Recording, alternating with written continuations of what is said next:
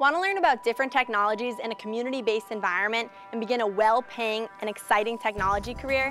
Then be sure to check out opportunities like these at your local community college.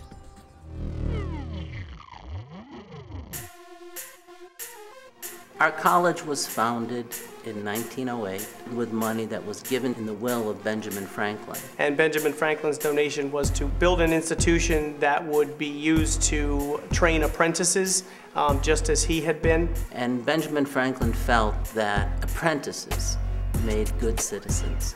The college is really founded on those principles. We work very hard at creating a sense of community among our students.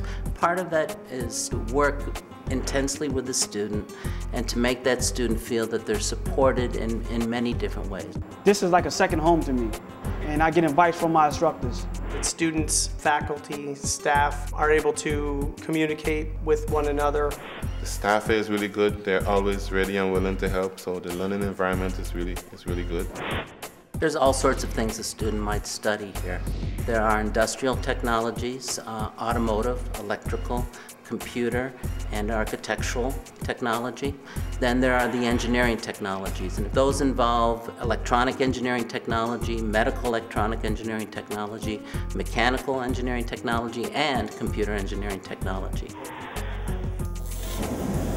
What we do is we help students build the communication skills, the applied math skills, and the problem-solving skills that we know will be central to their being successful in one of their technology fields.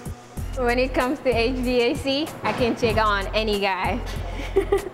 Certainly the goal of every program is to make sure that the project students are working on, that the equipment that they are working with every day is current, so that our students feel confident about their own employment.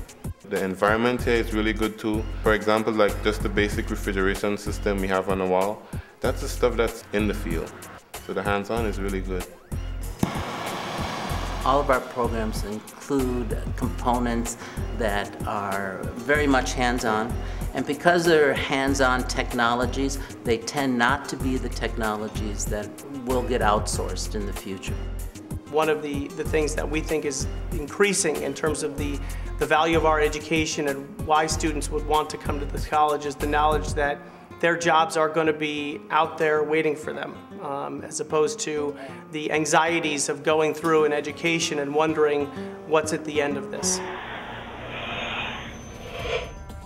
Community colleges will expand your skills in communications, technology, and problem solving, and will enable you to find a secure, high-paying career in today's technical fields.